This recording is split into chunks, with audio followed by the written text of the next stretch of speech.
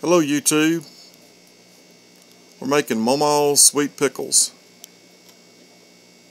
I've been making these sweet pickles for over 35 years. I made these the first time with my grandmother when I was around 9 to 11 years old. We love these sweet pickles. We actually ran out a couple of months ago and we've been trying to get by with sweet relish. But we just couldn't do it any longer, and the grocery store had cucumbers on sale, so we decided we would buy some up and make us up some sweet pickles, at least enough to do us till we can grow our own cucumbers in the summer. Hope you enjoyed this recipe. We're going to explain how we do this process. It does take around a day and a half to process these because they do need to soak in a lime water solution for a little over 12 hours. You'll start out by cleaning your cucumbers up, and you're going to trim each end off of the cucumber. Then you're going to slice them in 1/4-inch round slices. I used a mandolin to slice these guys up, and it really went fast. Do be careful if you're using a mandolin because you can cut yourself. I actually cut 2 of my fingers by just trying to go too fast and get finished with cutting these pickles up. As you can see, it really works fast. If you do a lot of slicing of vegetables from the garden, it really does pay to own a mandolin. Just for cucumbers is enough for me. I sliced 30 pounds of cucumbers in less than 30 minutes. After you've got your cucumbers all sliced up, we're going to get a solution mixed up of lime and water that we'll pour over to the cucumbers that they'll soak in for at least 12 hours. To soak these cucumbers, you'll need either a stainless pot or pan. Cannot use aluminum or any other kind of metallic, copper or anything like that. It has to be stainless, food grade plastic. It can be an enamel as long as there's no cracks in the enamel. And it also can be like a stone crock. You'll need a gallon of water to a 1/2 cup of lime. This lime powder, Ball used to make it, but they've stopped, or I wasn't able to find it. Only thing I could find is what they call pickle crisp. And we've tried that before and it just doesn't work out. So we went back to the lime powder, and I was able to find it on Amazon, and we're using a brand called Mrs. Wages. The Mrs. Wages lime also has a recipe on the back of the bag for sweet pickles, and it's really close to our same recipe. There's just a little variation. And I will show you a picture of the Mrs. Wages bag and also a video of the recipe on the back so you can look at that also. You'll take a gallon of water and you'll take a 1/2 cup of the lime, mix that well, and once you have your cucumbers in your container that you're going to soak them in, you will cover these cucumbers in the lime water solution.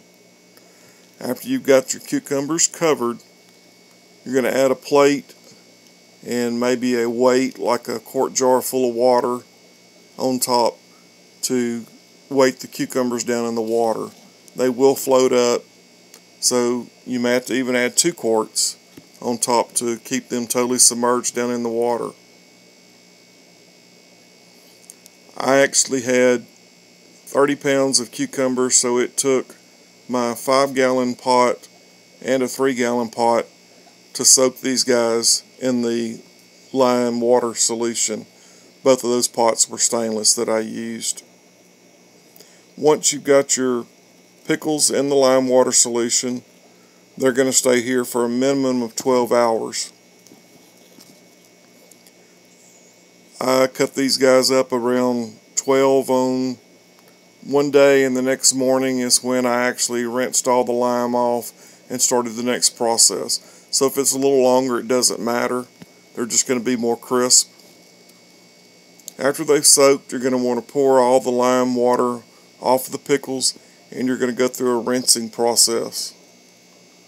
You're going to want to make sure that you get all of the lime that you can off of these pickles.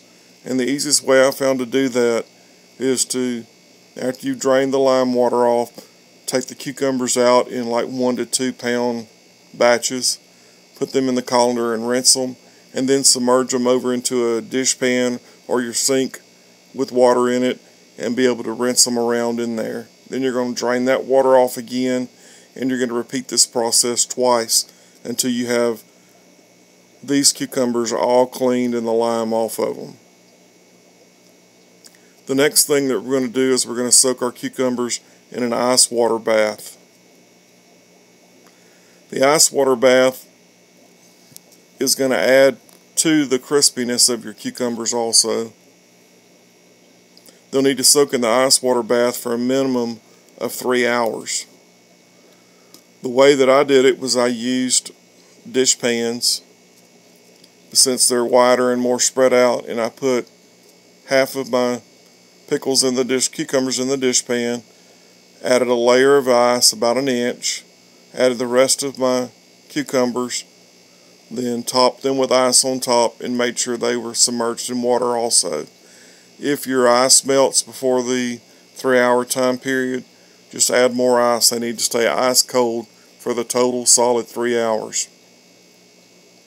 Once you've soaked them for 3 hours in the ice bath, if it's a little longer, it doesn't matter, that's fine. You're going to want to get all the ice out of them and pour all the water off. Once you've gotten all the water drained off of them, we're going to start the next process, which is making up our sugar, vinegar, salt solution that's going to be used to cook our pickles in. That's what they'll actually be canned in. This is the pickling solution. For that recipe, we're going to need 9 cups of sugar, 8 cups of vinegar, 1 teaspoon of salt. You're going to place this into a 4 to 5 quart boiler and heat this on the stove. You'll want to put your pickles in the pot that you're going to cook them in. I used a 5 quart pot and a 3 quart pot to cook mine in. As you get this vinegar sugar solution melted over the heat on the stove, you can then pour that over your pickles, and you'll keep repeating this process one batch at a time until you get your pickles all covered. If you get down to the last and it looks like you only need half a batch, we'll only mix up half a batch. Do 4.5 cups of sugar, 4 cups of vinegar, half a tablespoon of salt. We also add, this is different from the Mrs. Wages, we add, for each batch, we add a teaspoon of red hot pepper flakes to our vinegar sugar solution. When you do this, it just adds a little more flavor to it. And for every batch of sugar vinegar solution that you mix up in a piece of cheesecloth or muslin, you're going to add 1 tablespoon of pickling spice. And you can add a little more if you want. If you use 2.5 batches, let's say, in the 5-gallon pot, you're going to put 2.5 tablespoons of pickling spice in the muslin or the cheesecloth bag. Once you get it in that cheesecloth bag, you'll want to tie it up loosely because those seeds will swell as they cook, with like a piece of cotton string real tight, because you don't want that to bust and come out in your pot. I save my old t-shirts and cut those into squares and use those for spice bags. They work real well, they're sturdy. I've had problems with cheesecloth with the seeds coming out of there because some of the mustard seeds are really small, and if it gets a little bit touched wrong with the spoon, it can bust open. So like I said, you can use a piece of cotton material like an old t-shirt or something like that. Works great. When you get your pickles all covered in the solution, you get your spice bag in, and you get your red pepper flakes in there, you're going to start cooking them. You're going to bring them up to around medium, about a medium boil, and you don't want to leave the lids tight on the top of the pots. You're going to crack them. That way the steam can vent out of the pot. I have noticed also that they will cook a little faster if your lid is half on instead of the lid off of the pickles. You're going to cook these pickles. It's going to take probably 45 minutes to an hour depending on how fast you cook them, until they begin to look translucent or clear.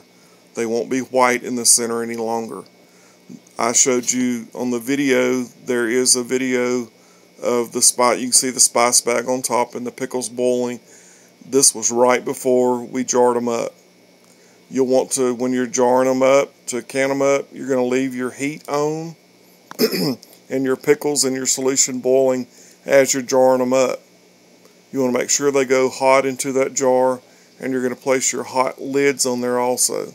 You'll heat your lids on the stove. You don't bring them to a boil. Just heat them right before they come to a boil, and then use your little pair of tongs or a magnet to take them out of the hot water, place them on top of the jar, and put it down tight. But once your pickles get done, you'll put your funnel on, the wide mouth funnel, and start carefully putting your pickles in the jar. Try not to crack them into a million pieces. And you also want to take your air bubble wand and kind of move your pickles around in the jar to get them evenly distributed in the jar. That way you've got a good amount of pickles, as many as you can get in the jar. Out of this 5-gallon pot and this 3-gallon pot, we had 25 quart jars. I only had an extra quart of juice left over. But you do want to put enough juice in the pot that it covers the pickles. You don't want to get to the end and run out of juice. Excuse me just a minute. You'll ladle all of your pickles into each jar. You're going to fill it up to a 1/2-inch headspace, and then you'll place your hot lid and your ring tightly on the jar. This is not finger tight, this is tightly on the jar. You will then place your jars onto a towel on your counter that's been doubled, and then you're going to place another towel doubled on top of them. This just keeps them hotter for a little bit longer period of time. Also, it keeps from them being so hot, coming out of boiling liquid, this keeps them from getting kind of cool draft and causing any problems.